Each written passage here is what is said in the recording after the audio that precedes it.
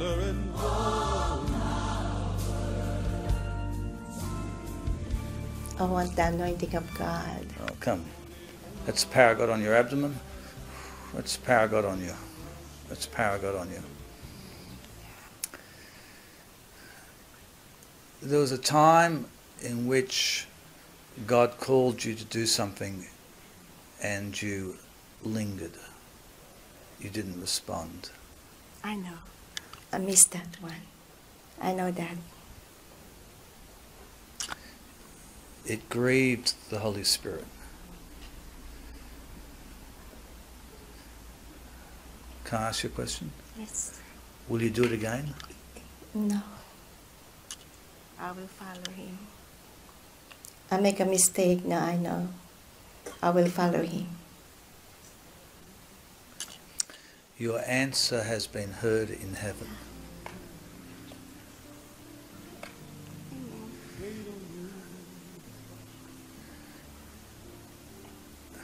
You've been trying too hard with God.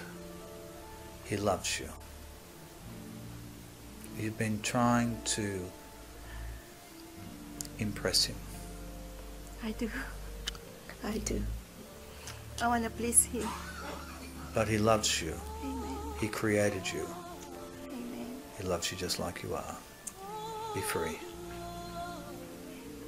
You don't need to impress him. He's your daddy.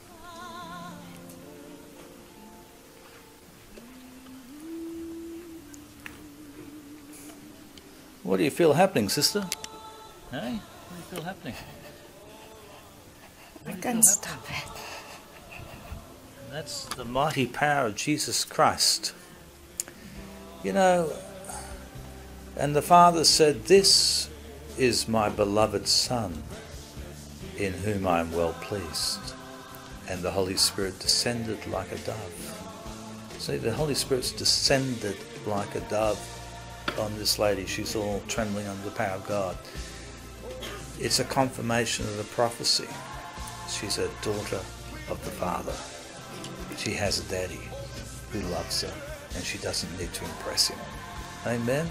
Turn to the person beside you and say, you don't need to impress God. He loves you. Amen? Have some more, sis.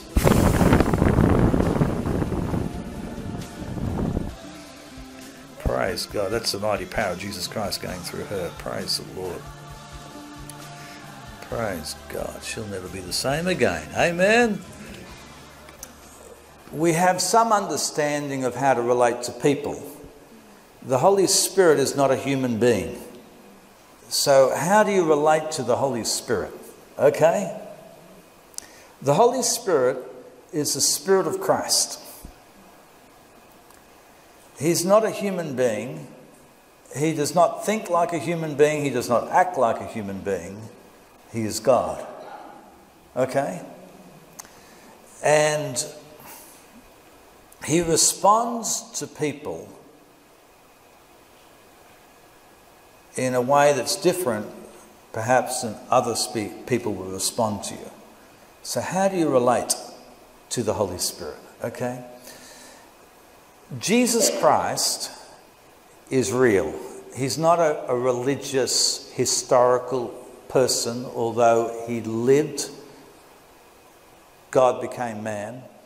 But he is real, he is alive, and everything that he said is true. People dishonor the Holy Spirit because they do not believe in Jesus Christ to such an extent that they would honor him as he expects to be honored. Come on, we're going to go deeper tonight, all right? I want to talk to us about the church and people's attitudes towards the Holy Spirit. So let me give an example of where I'm going. In a recent meeting, a man rocks up before the meeting begins and he says, "Pray for me, I want the anointing. Pray for me, I want an impartation." He wants the anointing. Now, what is the anointing? Acts 10:38, how God anointed Jesus of Nazareth with the Holy Spirit and power. He wants the Holy Spirit to come in power in his life so that he can bless others, I assume. I want the anointing. He said, I won't be in the meeting tonight, so pray for me now. I said, sir, we're busy before the meeting begins. So afterwards I found out, fortunately they had double glazed windows, but we had this rock concert going on next door. And afterwards I found out that he'd gone to the rock concert. He wanted to be prayed for early because he was going to the rock concert. There's something wrong there. Does anyone know what it is? He was walking in the way of the world while wanting the power of God. To receive in an ongoing way the anointing in your life, you have to walk in the Spirit and not walk in the flesh. So this is very important, and I'm not just talking to you people, but I'm talking to hundreds and hundreds of people who watch on YouTube, okay? That there is a way of honouring the Spirit of God that brings him to you. And when he comes, in the name of Jesus Christ, every blessing of heaven is yours. But when we grieve the Holy Spirit, it's not like, you know, if you're grieved by someone, you might take offence at what they do. He doesn't do that. He's God. He's righteous. He doesn't get offended at you, but he lifts his presence. He lifts his presence. That he's grieved. Okay? He's grieved.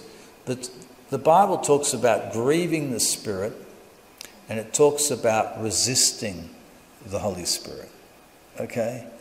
And they're two different things. Two different things.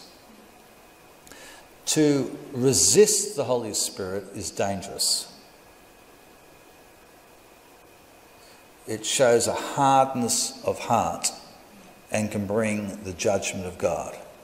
To grieve the Holy Spirit means that you're walking in the flesh, you know, you're being stubborn and so on, and he removes his felt presence from your life. He removes his hand of blessing off your life. He's been grieved by you, okay? And so we're going to watch a video clip of a guy in a recent meeting, and he's located by the Holy Spirit, and he says he wants to serve God, right? But watch what, through prophecy, the Lord reveals that he was grieving the Holy Spirit, and that because he had grieved the Holy Spirit, his life was going nowhere. It was stuck, like he was chained. It was going nowhere. Let's see what the Holy Spirit says to him. Basically, we grieve the Holy Spirit when we fail to honour the Word of God and what it says in our lives. Because, why don't we honour it? Because we don't think it matters.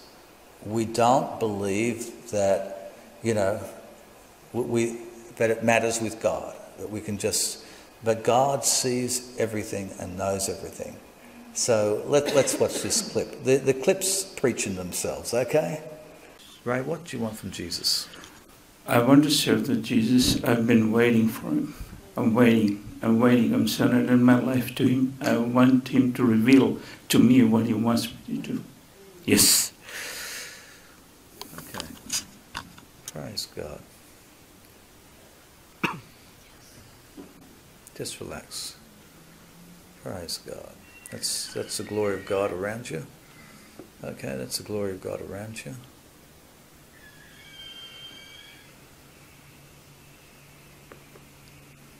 Do you have a brother? Yes. How do you get on with him? I haven't been spoken to for a long time. How long? Maybe about 15, 16 years now. So you're saying that you want to serve God. Mm-hmm. I'm seeing your brother. I'm hearing the Holy Spirit saying, that's my will, be reconciled. Yes. So go to your brother and be reconciled. And then your life will begin. Thank you. Your broken relationship with your brother Yes. is what hindered your life. Your life's not going anywhere. Yes. Yes. It's because of the broken relationship. So you need to go humble yourself, and God will bring love. Thank you. Okay? Yes. You got the answer to your question. You want to serve God? What does the Bible say? Reconciliation.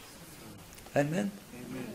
Sometimes we want to do some great work for God, and He's saying, well, you need to show love. You need to forgive. Amen? So I'm just using that as an example how we can grieve the Holy Spirit. And sometimes it hinders our prayer life.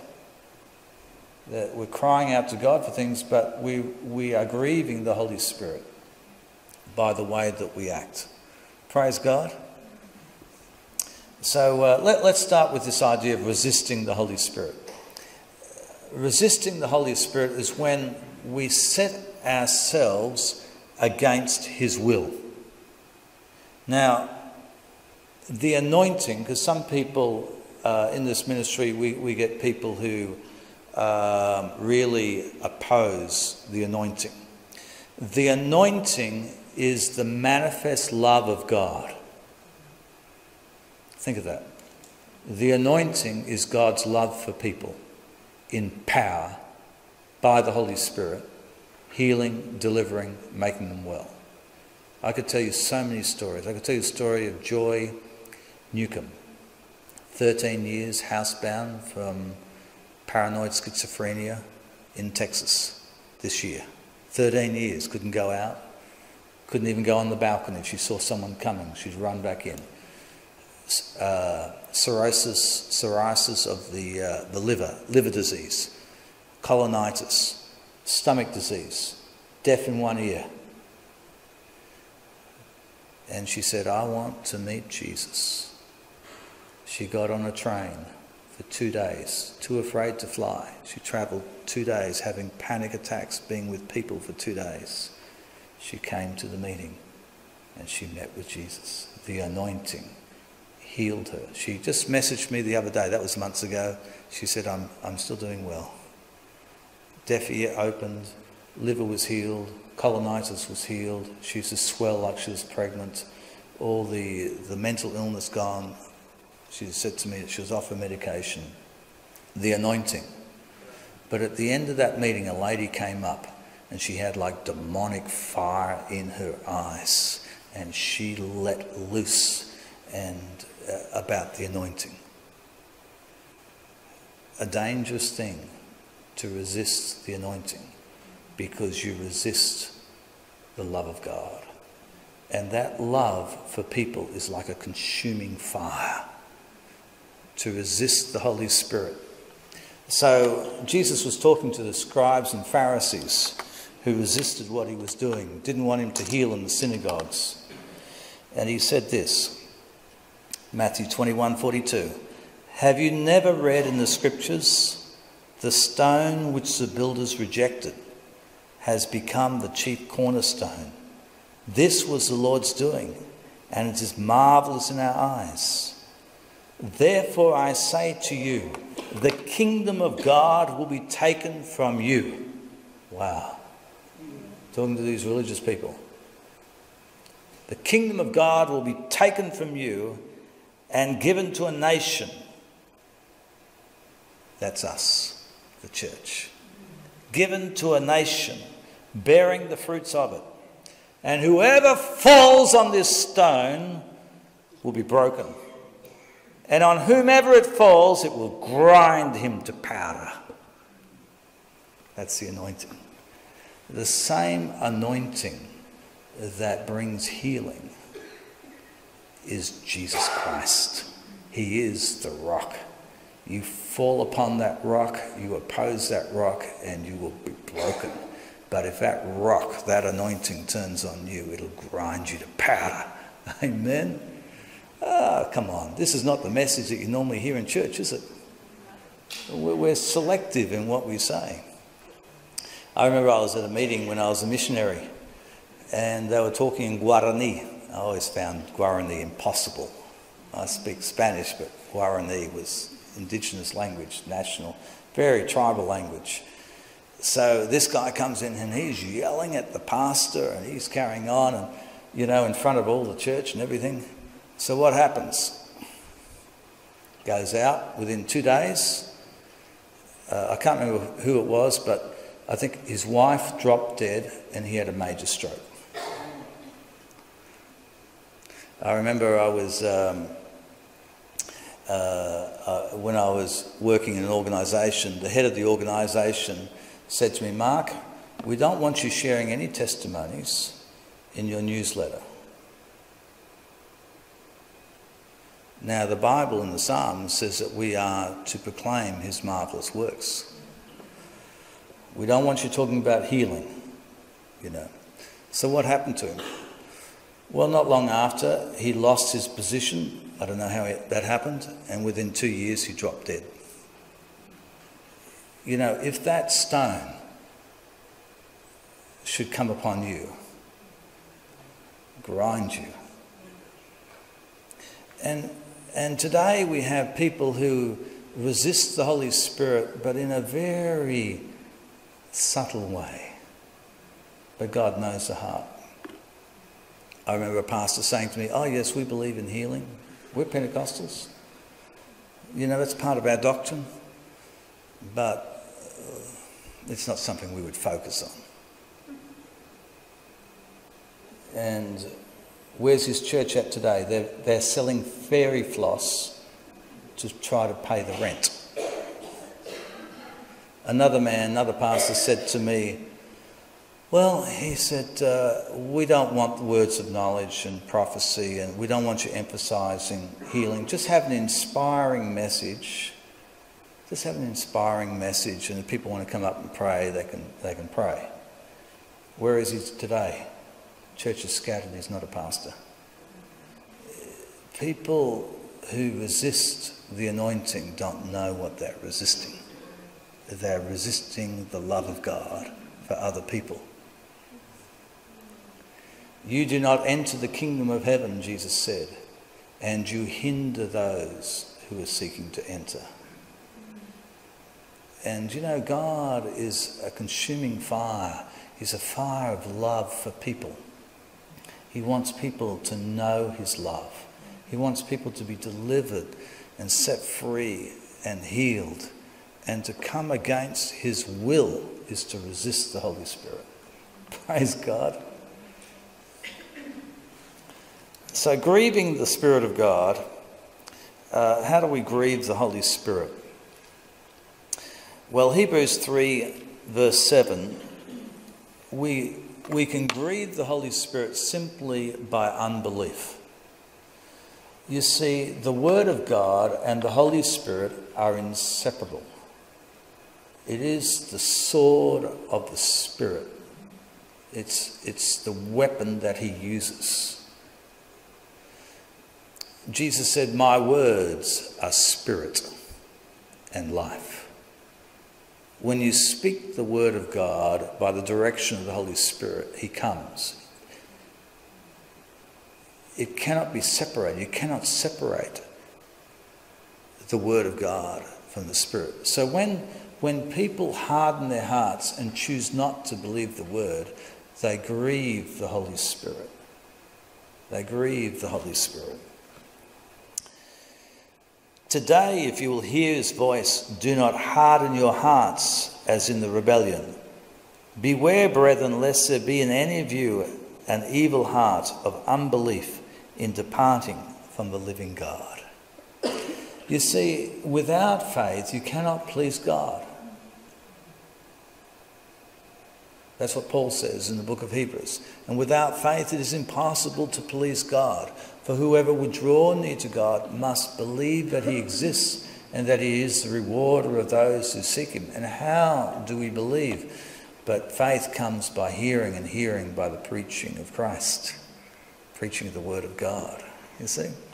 So in our relationship with the Holy Spirit, we need to understand what grieves him, what is resisting his will, and understand what pleases him.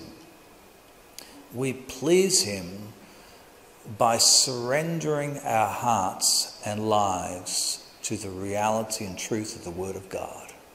You said it, Lord, I believe it. You said not to do it, I won't do it. See, in the church today, the church is making up its own value system about sexuality, for example, of what is right or wrong. And they're disregarding what the Word says. In so doing, they are grieving the Holy Spirit. In fact, what's coming into the church today is what Paul calls the doctrine of demons. The doctrine of demons. The Word of God has been established in heaven, cannot be changed by man. It's established in heaven. It's the eternal Word of God. It existed before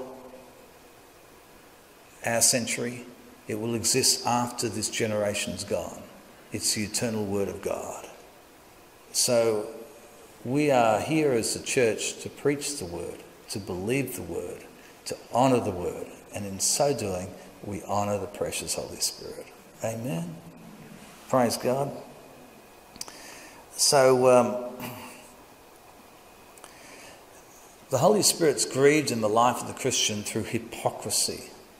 That's when we claim to be a Christian, but we walk in the flesh.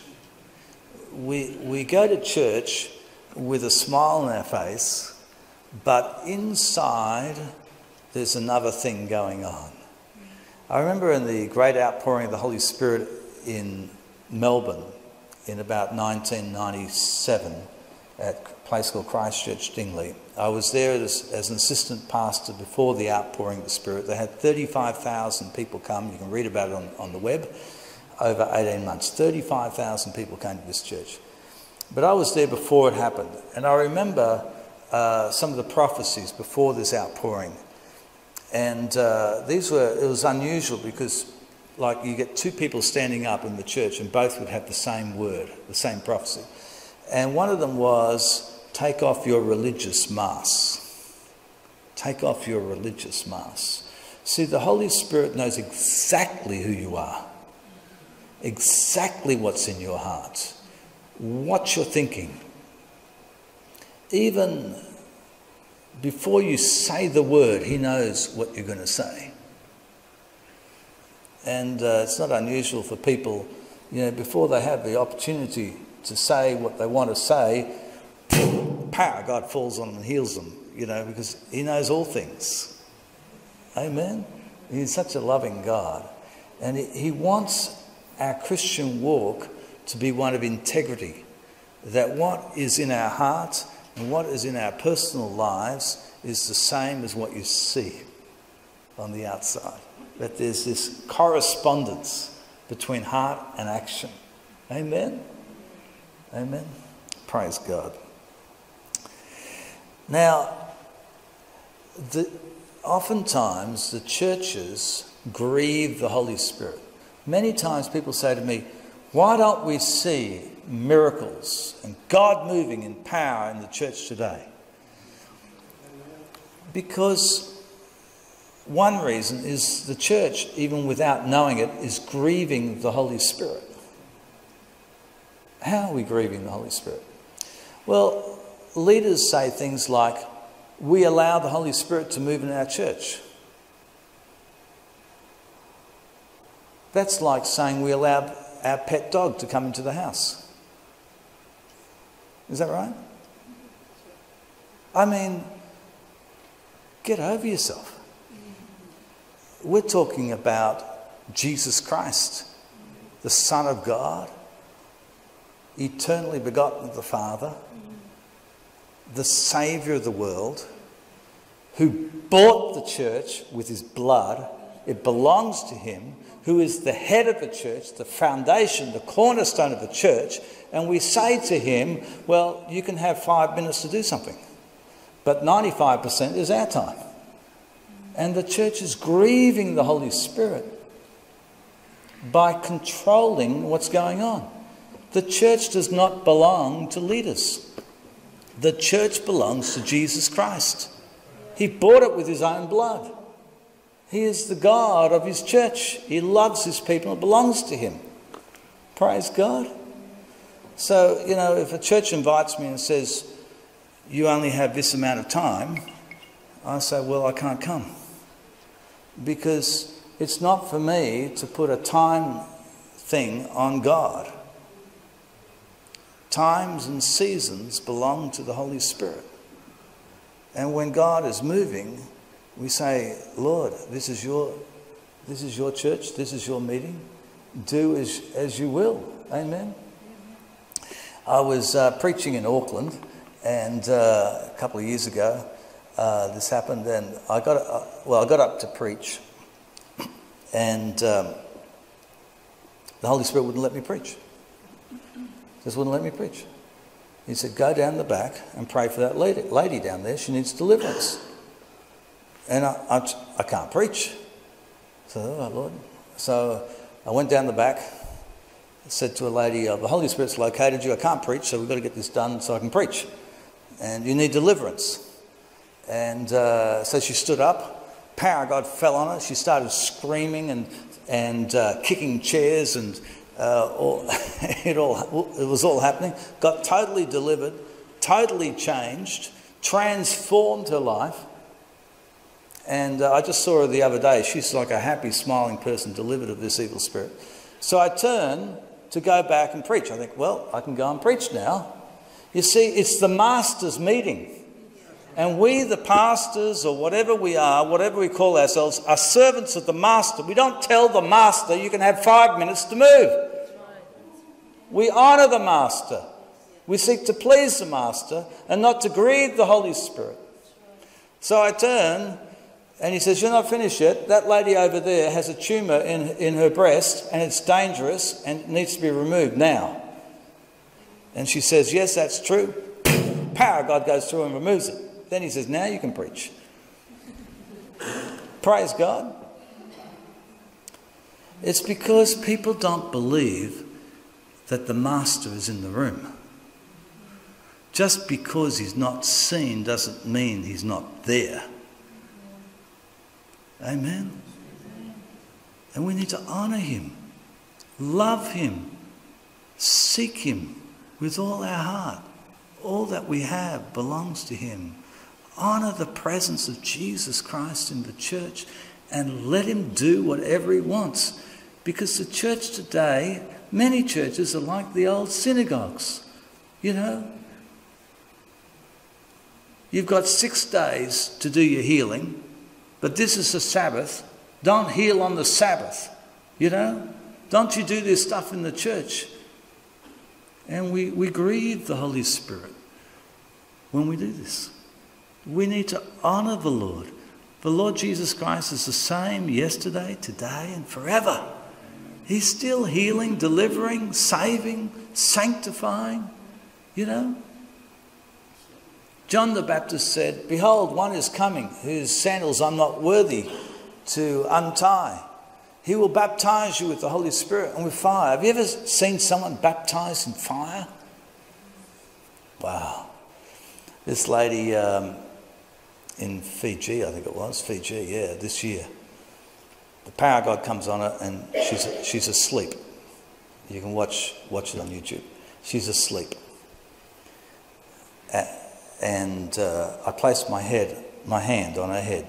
Her husband's beside her, asleep. They're out. I said to her, I hear a baby crying. I hear a baby crying. While I'm talking to her, she's in heaven. And she's begging God, forgive me, forgive me, forgive me for my abortion. And she can hear me. I can hear a baby crying. I can hear a baby crying. And the master says, my daughter, go in peace. 3 years of guilt, gone, peace. Then she comes back 2 or 3 days later, Sunday. She says, pray for me. Okay. The power of God falls on her. The fire of God falls, and she starts screaming like she's burning in hell. And she's just burning and screaming, you know, just at the top of her lungs, screaming, burning, I'm burning, I'm burning. And then it stopped, and she said, I feel so light. I said, that's because all the heaviness is burnt up in your life. Amen. I mean, what Jesus said is true. Praise God. We all need a good burning. Amen. Everything that, you know, when they took gold and silver and stuff, all these treasures, they used to pass the gold through fire. Praise God. Put your hand on your chest and say, Lord, pass me through fire. Amen. Our God is a consuming fire, and he sanctifies by the fire of Jesus Christ. Praise God. That's what our church in the world today needs, a baptism in fire. Praise God. That Jesus Christ would pour out his fire on the church and people would repent of their sins. Praise God. You know, it's hard to explain, but the heart can carry rubbish. And when God's fire comes, it just burns through the rubbish. People need to repent. Often they need deliverance. They also need the fire to cleanse it out. And the mind doesn't understand, but it's true. It's a spiritual truth. Praise God. Praise God. Hallelujah. You know, your mind, your natural mind, is also referred to as the carnal mind or the natural mind. Now, the natural mind does not understand the things of the Spirit, the Bible says, nor can it perceive them, for they are spiritually discerned. So what happens is, when the natural mind does not understand what's going on, if you're not careful, your natural mind will grieve the Holy Spirit, because your natural mind will take offence at what it doesn't understand. If I was to spit and put it on someone's eyes, some of you would be offended, but that's what Jesus did. He spat and anointed blind men's eyes. Praise God. And so the natural mind has this propensity, because it wants to understand, to take offence. And when it takes offence, often it will reveal the heart. God's not interested particularly in you understanding, but in you trusting and obeying. Hallelujah. Hallelujah. See, there are two types of people. There's a spiritual person who spiritually discerns what's going on, and there's the carnal person who doesn't have a clue and judges things. Paul says, I'm rightly judged by no man. Praise God. Boy, that'll make you think. I'm rightly judged by no man, because he knew who he was in Christ. He was a spiritual man. Paul says, I could not speak to you as spiritual people, but as babes. The carnal people. Carnal people. I had a man come up to me in Auckland, and I could tell there was something wrong, and he starts talking to me, asking questions, and I said to him, well, sir, I don't want to respond to your natural mind. These things are spiritual. He said, oh, okay. And then he says, and why isn't everyone healed? I said to him, sir, if I was to give you the answer, you wouldn't understand, because it's a spiritual answer. The natural mind. Praise God. Hallelujah. just finishing up. When was Jesus really angry? Do you remember? When was he angry? In the temple. Why was he angry? They were doing the wrong thing in his house, weren't they, sister? You have made my Father's house a place of merchandise. Greed offends and grieves the Holy Spirit. Because the Spirit of God is the spirit of generosity. Freely you have received, freely give. And Paul says that the children, he's talking about finances, children do not lay up for the parents, but the parents for the children. So when Paul would come to a place, he would lay up in himself the treasures of heaven to bless the children, spiritual children. But today in the church, we see leaders who are seeking money out of a church, seeking what they can gain out of a church. It grieves the Holy Spirit. Grieves the Holy Spirit. And you know, if you trust God, he will abundantly supply all of your needs. The leaders in the church should be storing up the riches of heaven to bless people. Amen? And not seeking what they can get out of people. Because otherwise you're working in the spirit of greed rather than the spirit of generosity. Amen? God has called us to be a blessing to many. I remember when I was in Paraguay, it was about 1996, I stretched out my hand to go out the front door. I was going to go somewhere, I don't remember what I was doing. And as I was about to leave the house, the power of God fell on me like a tornado. And I lost control of my body and I began to spin so that everything became a blur. And as I'm spinning, I'm taken into a vision. And in the vision, I'm holding a cup of water. And in the vision, I'm twirling very fast, and the cup of water under centrifugal force, you know what the law of centrifugal force, was spinning the water everywhere. And the Holy Spirit said to me, freely you have received, freely give. And it was like I couldn't control my giving. Amen? I'll never forget that. I was just going to go out of the house. Freely you have received, freely give. Praise God. God is a God who gives. For God so loved the world that he gave his only Son. Praise God. And just to finish, you know, unforgiveness grieves the Holy Spirit because Jesus Christ died on the cross to forgive. And if we have been forgiven such a great debt, who are we to hold unforgiveness? Amen. Praise God.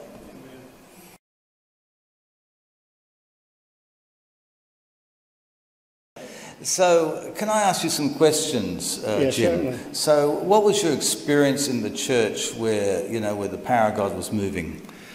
Well, I didn't get saved. I had a very radical conversion. Mm-hmm. I didn't get saved in a church. I never went to church. I never read the Bible.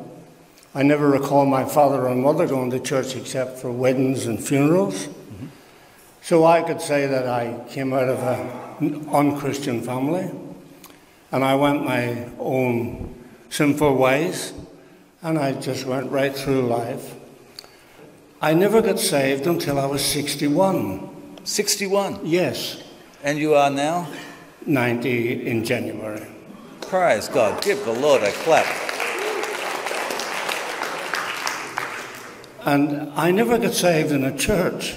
Uh-huh. And I never was spoken to by an evangelist or anything like that. I got saved in a bus shelter. Okay. In far north Queensland. And I maintain that you can come to church, you can say a sinner's prayer, but doesn't get you saved. the only thing that gets you saved, as far as I'm concerned, is a revelation from God himself. Amen. And in that bus shelter, I met Jesus. I picked up a little tract that was lying on the ground, and I picked it up and I thought, well, Jehovah's Witnesses or something like that. And it said, what must I do to be saved? Believe on the Lord Jesus Christ, thou shalt be saved, thou and thy household. And at that moment, I burst out crying for no apparent reason. I profusely cried.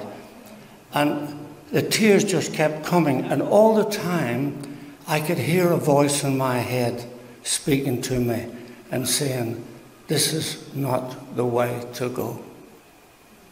And that's when I got saved in that bus shelter. I had nothing at all to do with church or anything else.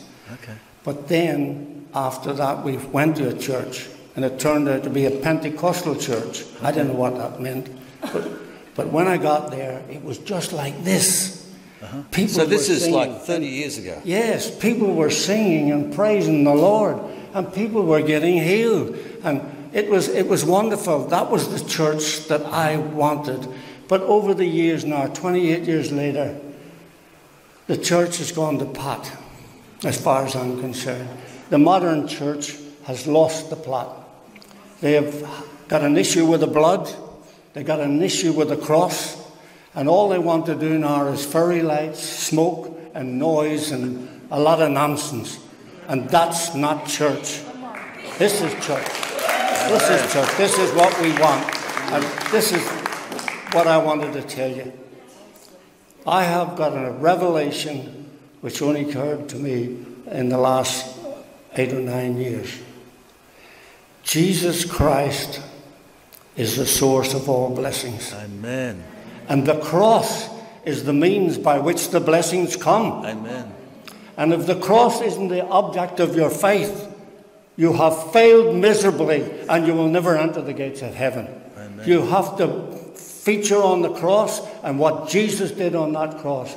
Because if Jesus had not gone to the cross, the whole world, past, present and future, was going straight to hell. Amen. So this is what we need. We need the church to be revived again. Amen.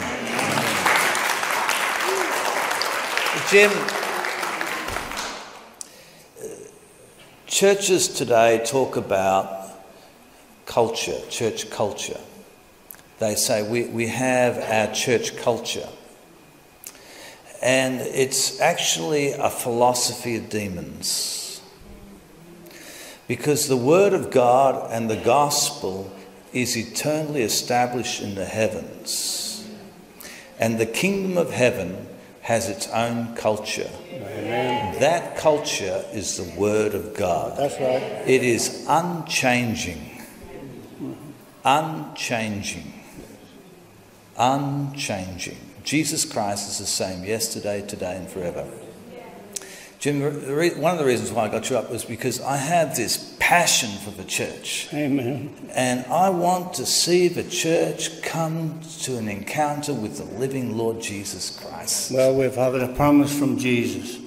He said, in these last days, I will pour out my spirit on all flesh, and your sons will have visions and your daughters will prophesy. And old men like me will have dreams. Hallelujah. Amen. Amen. Amen. You know, there's this concept that, the older generation, they did it that way, but we have our way of doing it now. It's rubbish, isn't it? Jesus Christ died on the cross. His blood avails and continues to avail and will continue to avail from generation to generation. Amen? Yes, amen. Yes, I believe that entirely. But God said something that we must never forget. Jesus said it, who is God anyway. Yeah. I will build my church, and the gates of hell will not prevail against it. Amen, amen. Bless you, Lord. Praise God, praise God, praise God. Hallelujah.